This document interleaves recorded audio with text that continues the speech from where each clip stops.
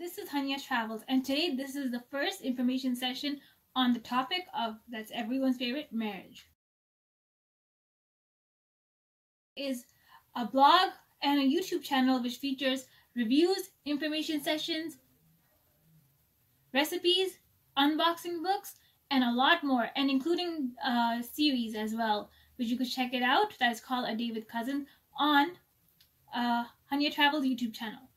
And also, there's a lot of recipes, a lot of trendy food that is always being reviewed on HunyahTravels. So read and watch HunyahTravels.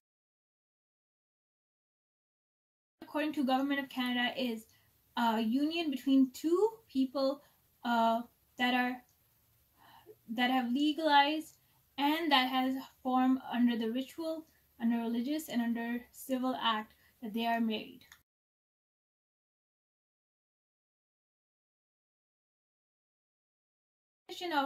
From the Canadian Institute of Marriage and Family is that it is very similar. That is a union between two people by civil, legal, and religious and all acts, which is where they're united and to be partners under the law.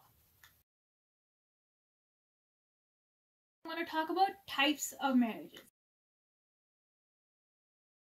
Is nuclear family. Nuclear family is a traditional family with two partners and children. That is the one that we all know, and it is historically has been there for years. One that we know of the types of family is the common law. Common law is when two people consider to live but not to be married, but that is still called as a union.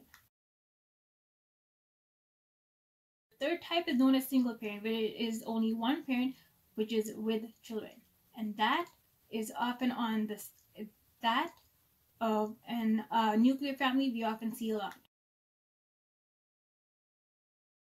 What is your definition of marriage? Comment on the comments below and let me know. And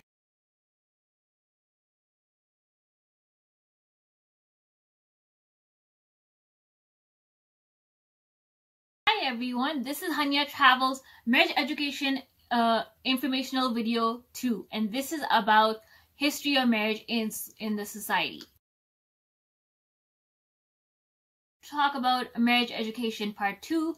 I would like to discuss about my YouTube channel and blog HunyahTravels. So HunyahTravels is a blog it talks about the latest recipes and food trends, and in food, fashion, book, and travel, including videos as well, and including informational videos, and also my exclusive series which I direct and film with my cousins called A Day with Cousins, featuring different cousins and their different skills. It's my exclusive series.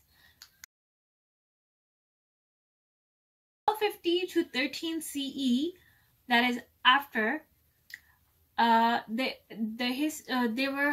marriage was known for hunters and gatherers. Now, hunters and gatherers were like the Aboriginal people at the time, or like different tribes, and the women would be the ones that gather the food, and the gatherers would be the men. So when is the hunter and gatherers were the first one to start off with the first historical marriage in there.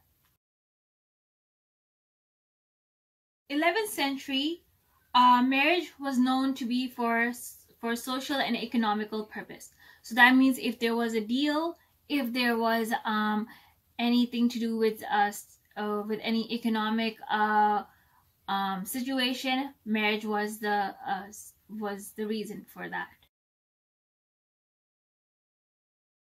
40 CE, marriage was formalized. So it was formalized into something that people will arrange, will talk, will celebrate. So it was known for that. 12th century, marriage was known to be the common constitutional thing in the society. So it was mostly from the hunter-gatherers to Europe.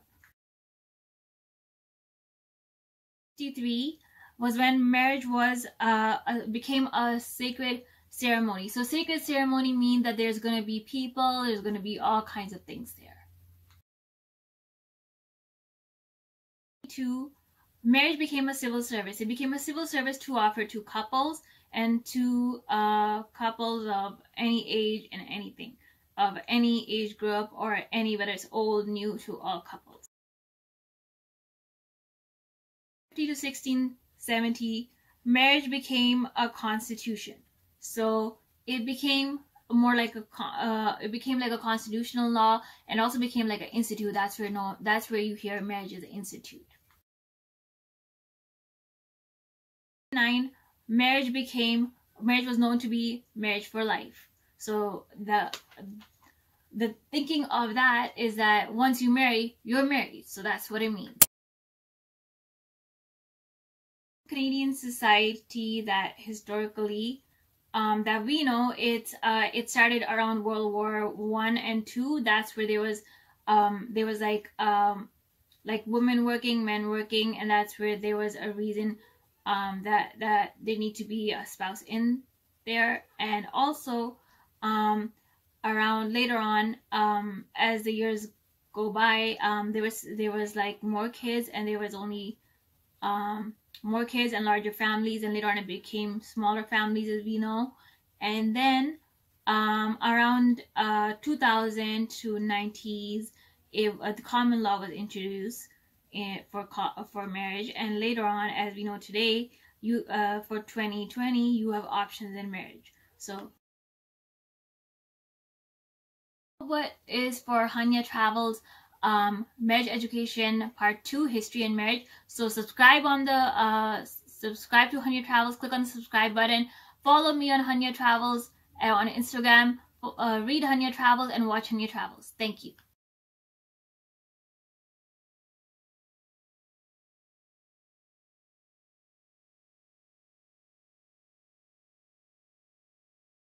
Everyone, this is Hunyah Travels marriage education informational videos part 3. This is about the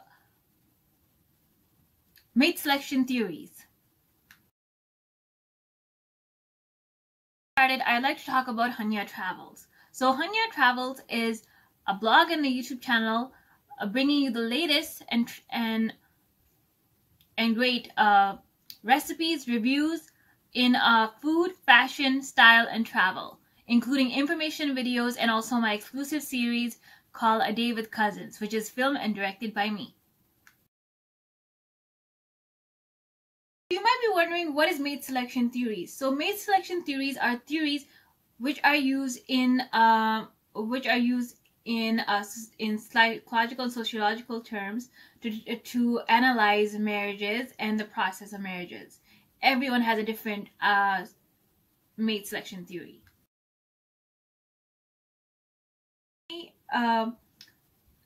Mate selection theory. So evolutionary mate selection theory is the one that dates back all the way to hunters and gatherers. Like if you've seen my last video, you know what I'm talking about.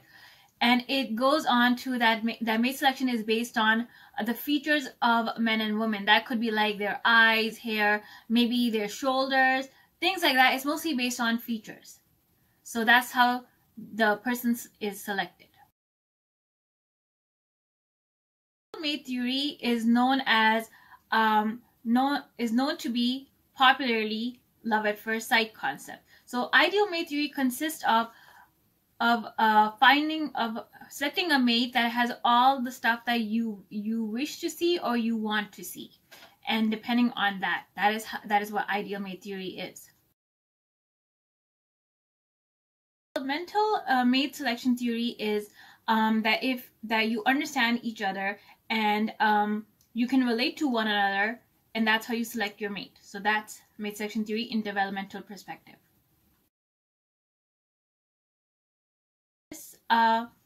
In mate selection theory, feminist point of view is that there's an age difference between men and women, and it's tend to be more like a traditional family way. Like the men is supposed to be the dominant part, and the women are supposed to be just supposed to work or just supposed to be at home. That is feminist mate selection theory.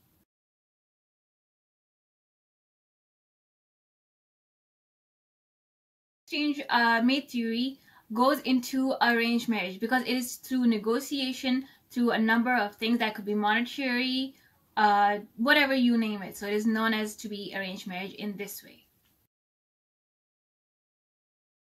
The second theory that is used in a way that is known as supposed to be on your own, which is love marriage. So that's where the ideal mate theory comes in, which means it is by your choice, you pick, and you go according to what you see. That's where ideal mate theory comes in, love marriage. Enjoy this video, and I hope you enjoyed learning about mate selection theories. They're very important, and it's something what I read throughout college, high school, and it's something that I like to share with everyone. So thank you.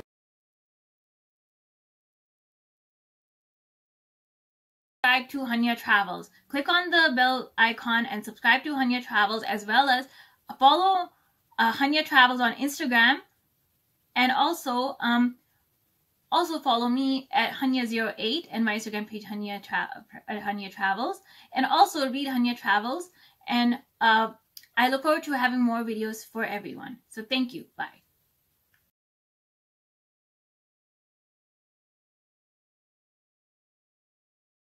And today on Hunyah Travels Marriage Educational Informational Videos Part 4, Social Trends in Marriage, I'll be talking about a lot of things that you might have not ever thought of. First, you might be wondering, what is social trend in marriage? So social trend is a trend that is the data collected from different resources and focus groups, and that's what comes in social trend. Like, let's say for age, for work, for marriage, all these things come in social trends. We don't notice it, but there are these trends that happen in every 5 or 6 years.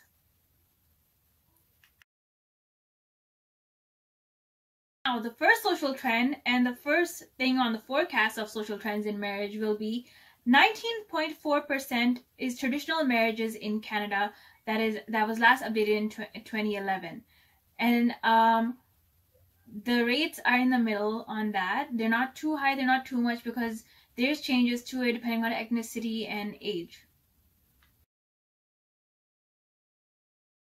Second thing on the forecast for social trends in marriages is that 67% of marriages are being done in institutes, in like religious places and in those kind of places. That was last updated in 2011. So you could see as the rate has gone up or down. It's up to you. You pick. In the forecast for social trends in marriage is that 17% of marriages are common law in Canada, which was found in 2011 due to a Census Canada report. On the social trends in marriage forecast is that 70% of working women with kids ages from 30 to 59 are married, and as in 2005 there was a decrease in there, as 2011 has an increase in it. As a fifth thing on the social trends in marriage forecast is that 12.5% of age population, that is the age difference from ages 30 to 59, has increased since 2011, according to a Census Canada report. Forecast report on social trends in marriage. Be sure to research and see the social trends in marriage that's been occurring since 2011 or before or up till 2019, and see how this impacts the society in marriages. Hope you enjoyed watching this video, Hunyah Travels Marriage Education Informational Video Part 4, Social Trends in Marriage. Be sure to subscribe to Hunyah Travels and click on the bell icon.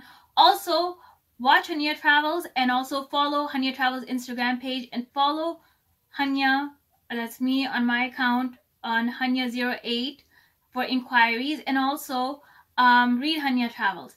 So bye everyone.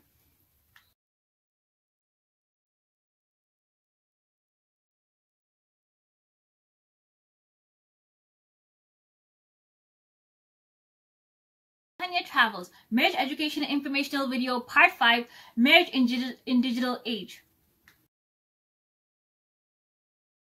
Marriage in Digital Age as part of Hunyah Travels Marriage Education Informational Videos.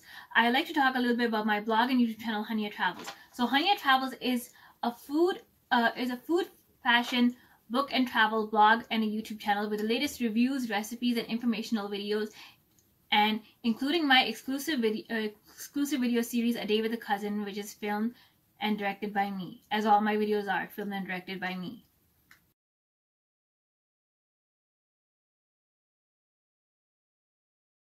Why is marriage important in digital age? Now, as a person who's a young person like myself, because I'm 28, so marriage in digital age is very important because when you get to know someone, it's all their social media, Facebook, Instagram, Twitter, Snapchat, all of these things. So in this, that also includes stuff like relationship status when you first start, and then that eventually results in getting married, then you update your status on that. So that's what this is about. So this is why marriage in digital age is very important to know. Relationships on social media can sometimes be overlapping for couples. That could be with their mutual friends, liking, disliking, even their status from single to in relationship to married. So that could also be something, as it is stated in Psychology Today Canada. 178 couples have stated their relationships on social media. That could be like Facebook, Instagram, Twitter, Snapchat, LinkedIn, you name it. Media can be used to influence couple. That could be their problems, misunderstanding, likes, dislike. That all comes in there in any form of social media, wherever you're in relationship with, married to, and everything in there. One other thing to know is that according to Psychology Canada today, is that ages 18 to 29 are the first ones to put in on their status on social media, whether they're in a relationship, married, or whatever. So that's how it goes, according to what it says that I cited on Psychology Canada. Hunyah Travels, I hope you enjoyed learning about marriage in digital age. It's something that often people often want to know, and often they're aware of this, but in an indirect way. So I just thought I'd talk about it. So thank you. Watching Hunyah Travels Marriage Informational Video Part 5, Marriage in Digital Age. Click on the bell icon and subscribe to Hunyah Travels, and also follow Hunyah Travels Instagram page, and follow me, Hunyah, from Hunyah Travels on Hunyah08 for inquiries, and also read Hunyah Travels. Thank you.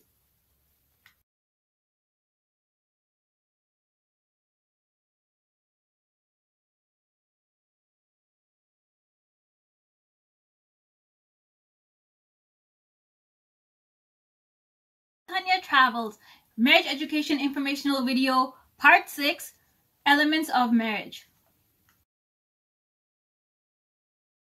I'd like to talk a little bit about my blog, Hunyah Travels blog and YouTube channel. So Hunyah Travels is a blog and YouTube channel which talks about the latest reviews and recipes, informational videos on food, fashion, book, and travel.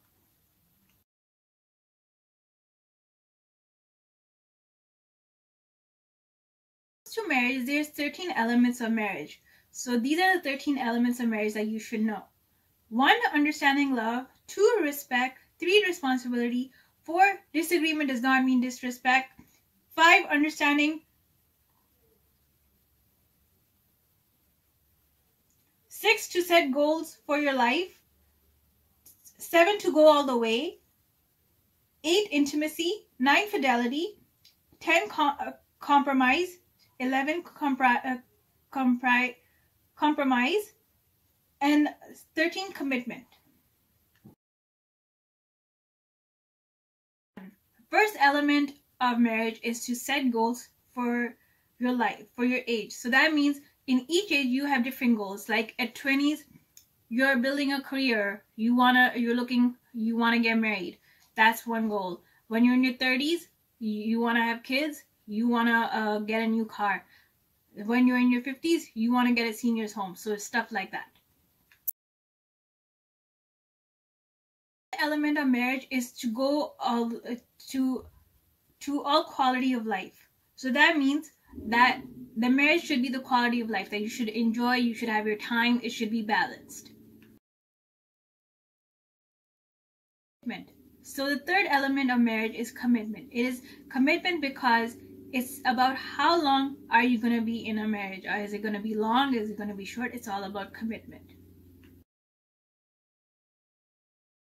Element of marriage is to go all the way. So to go all the way means is that you're willing to go, you're willing to try, and you're willing to see what happens in a marriage. That could be trial and error, like in, let's say, in location where you live, or in something, or it could be like maybe like even littlest things like getting the crockery for your kitchen, so something like that.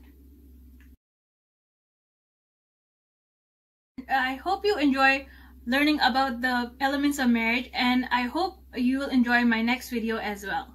Hunyah Travels, subscribe to Hunyah Travels, click on the bell icon for notifications, and subscribe to Hunyah Travels as well. Follow Hunyah Travels on Instagram page, and follow my account Hunyah from Hunyah Travels for inquiries at Hunyah08. Watch Hunyah Travels, that's Hunyah Travels YouTube channel, this one, and also read Hunyah Travels. Thank you.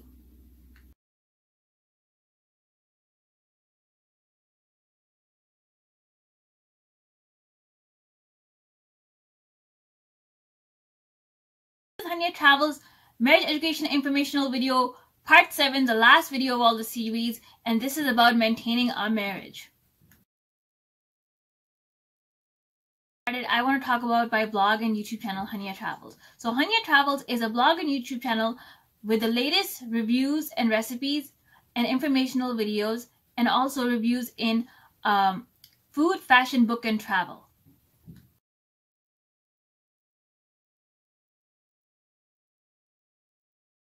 Elements of maintaining a marriage. So I won't be talking about it, but I'll list the 7 elements of maintaining a marriage, and you can Google and search that why are these important. So first is good communication. Second is mutual respect. Third is respect. 4 is boundaries. 5th is growth. 6th is sport. And 7 is fairness. Marriages, there's 3 types of relationships. There's traditional relationship, spiritual relationship, and complement relationship. Relationship while maintaining a marriage could be that you have shared interests, but you have the I factor in there. So that is not a good thing. Is a spiritual relationship, which means you do everything intellectually and spiritually, and there's still the I factor. So that is not good either. And relationship, that is shared interests don't matter. You have the we factor, and you're always willing to learn and grow. This is all what you need to know about maintaining a marriage. Hope you enjoyed this video, so click on the bell icon and subscribe to Hunyah Travels. And also follow Hunyah Travels Instagram page, and also follow me, Hunyah from Hunyah Travels, on Instagram for inquiries, Hunyah08, if there's any reviews you want.